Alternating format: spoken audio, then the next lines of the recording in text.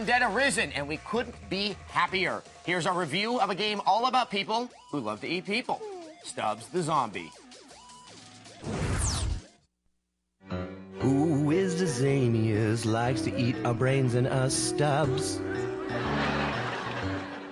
Some say perfect is a place where the mass graves are well hidden.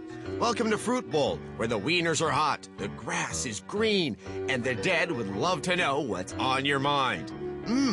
Is that a tinge of saffron? You rascal. Stubbs the zombie is stumbling towards a console near you, and apparently he's got one thing on his mind. Brains! Fruit Bowl is the perfect lab devised reality, complete with all the members of society that bring out the Columbine in everybody. An egotistical billionaire, his mother, dimly brainlit flatfoots, jocks, and the things that mate with them. They're all here, and they all deserve to supply the main ingredient to Stubbs's and his pals' tuna noodle casserole. After a tough birth through the turf of Fruit Bowl, Stubbs is introduced to the ample charms of the city by a friendly robot guide. Once the tutorial appetizer is over, you'll pretty much dip Mr. Stubbs's incisors into every freshly shampooed head you see to scoop a delectable dollop of the main course. The characters and story are a cartoonishly inventive cannibalistic carnival of wicked snickers and luscious grimness. The soundtrack contains an oddly gathered gaggle of indie organ donors like Death Cab for Cutie and the Flaming Lips. All in plasma-separating stereo, people.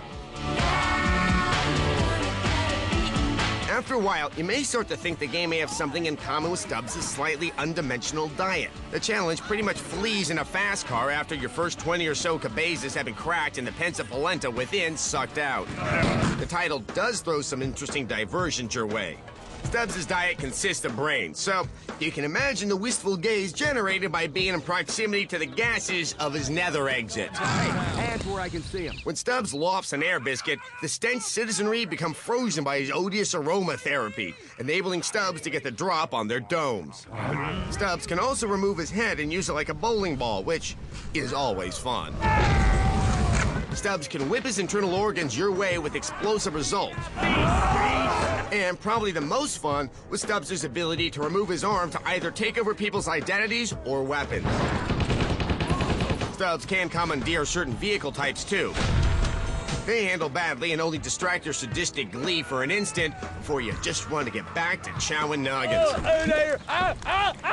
After a while, the unflossed fangs of tedium will begin breaking through your scalp, and you'll know Stubbs' life will soon be over. Stubbs is also short. There's really no big dessert other than some co-op play that may tickle your brodeo bone for a while. We love Stubbs the character. We'd just like the game to really consume our brains more than our funny bones. So remember, kids, never eat anything bigger than your head. Or my head.